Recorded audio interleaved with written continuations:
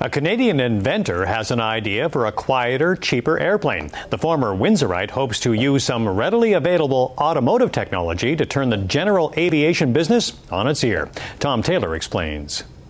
Sandy Munro's prototype is out back of his shop in an industrial park in Troy, Michigan.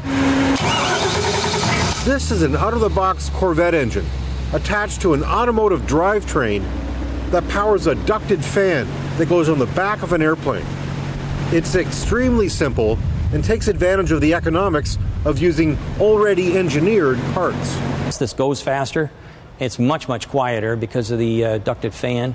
And it's a lot more reliable. We think somewhere in the vicinity of 1,000 times more reliable than a conventional airplane engine would be. Munro proposes building a 5-seat airplane that would sell for a third to a quarter of what a similar conventional aircraft would cost.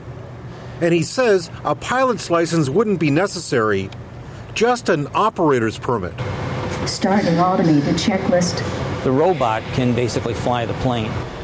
It keeps you out of weather, keeps you from doing dumb things, won't allow you to take off if you don't have fuel enough to get the job done. It'll create your flight plans. It'll keep you from banging into other airplanes. Takeoff mode. Auto config enabled. Checking flaps. Checking gear. Configuration complete. He says he's being wooed by the state of Indiana to set up shop there. But he might come home. Ontario, Windsor, is a lot closer to Troy, and quite frankly, I was born in Windsor, so you do have that kind of a tie as well. Meanwhile, he's getting ready for an important air show next week, where he says he'll meet with potential partners and investors. Tom Taylor, CBC News, Troy, Michigan.